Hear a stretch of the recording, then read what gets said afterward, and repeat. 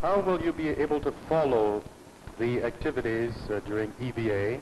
Will you have a visual monitor? And secondly, another question, could the EVA period be extended if everything goes real well? Well, I have two different ways of listening to Neil and Buzz while they are in the LEM and also while they're out on the lunar surface. First, I have direct radio contact with them on very high-frequency radio during a 13-minute period that I'm in view of them. I can talk to them when I can see them during this 13-minute period that the command module goes overhead. In addition to that, the ground relays on the S-band, our normal air-to-ground frequency, they relay to the LEM everything which I say to the ground and vice versa. All LEM communications go to Houston where they're turned around immediately and sent back up to me so that they hear everything I say within 5 seconds of the time I say it, and the reverse is also true.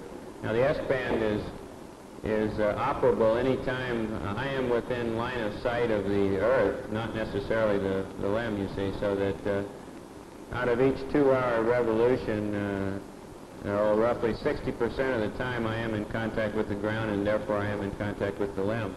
In regard to seeing them, I'm afraid my eyesight's not quite that good. They're too small to be seen from an altitude of 60 miles. There is a possibility, and we intend to explore it further, that the LEM itself will be visible from the command module. The flat sides of the LEM being made of a mylar substance which reflects sunlight gives us hope that that I'll be able to see a flash of light at precisely the proper sun angles when I am nearly overhead, and this, of course, remains to be seen. I have a question for Mike Collins.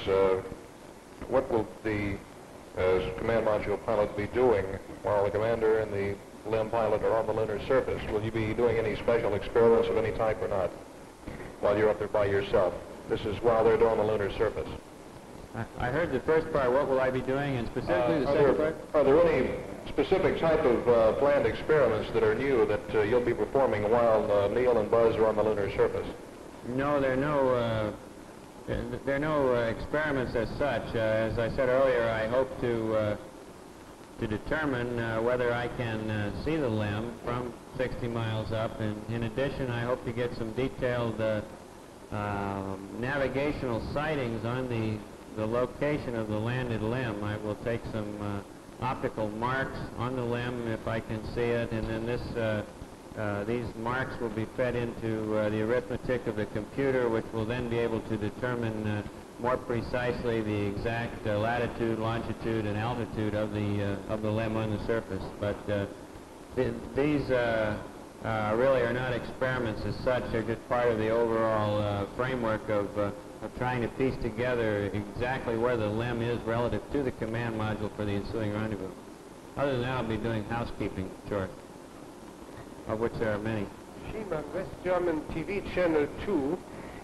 Could Mr. Armstrong perhaps tell us, is there any legal importance in getting down on the moon? I mean, if you are settled down there, would any area there be the property of the United States or a wider area, or is there absolutely no legal implication?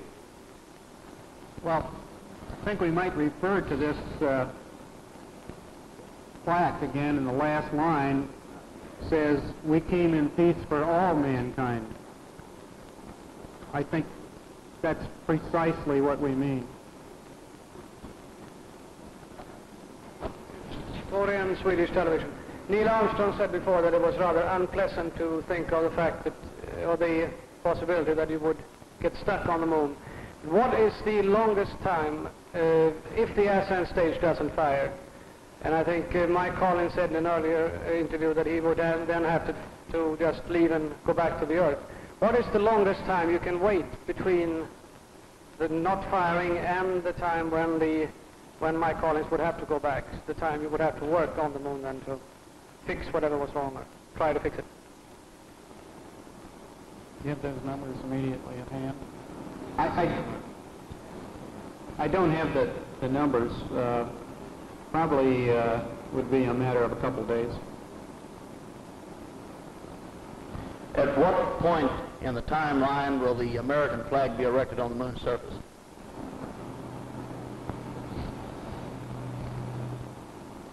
What it's going to take place when we are both early in the time period when we're both on the surface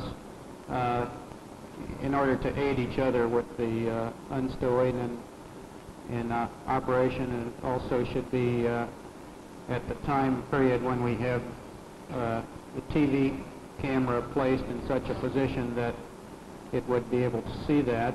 I don't mean to sound discouraging, but I don't have high hopes that the picture that we'll be able to send you back from the surface will be nearly so good as those you've been looking at in recent flights from the command module.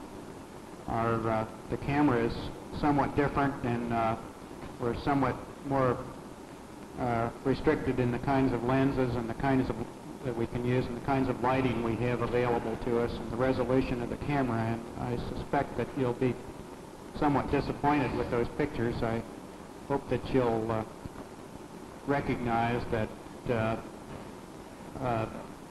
that is just one of the problems that you face in an environment like the lunar surface, and it'll be some time before we really get high-quality lunar surface pictures back on TV link.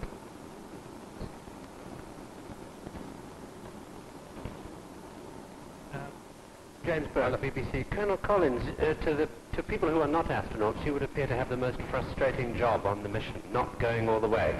How do you feel about that? Well, I don't feel in the slightest bit frustrated. I'm going 99.9 some % of the way there, and that suits me just fine. I couldn't be happier to be right where I am.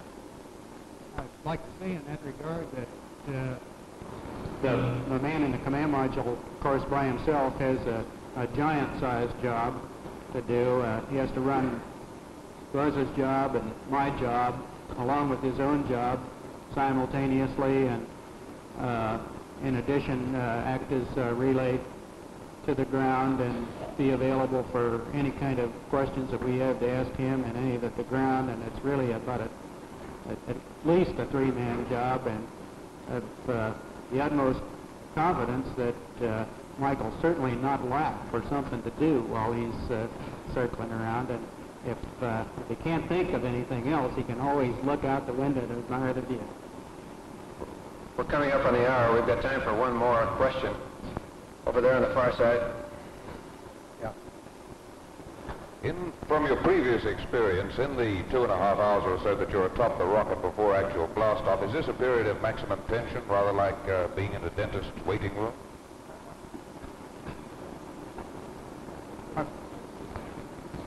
I didn't quite catch. Would you repeat that question, sir? Is the period when you're actually on top of the rocket just before blast-off, is this wait a period of maximum tension?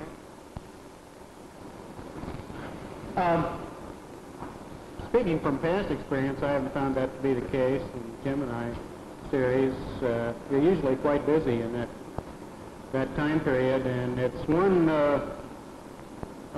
of the phases of the mission that we have a very high confidence level in. It's nothing new. It's things that have been done before and done very well on a number of occasions, and we're quite sure that booster will go.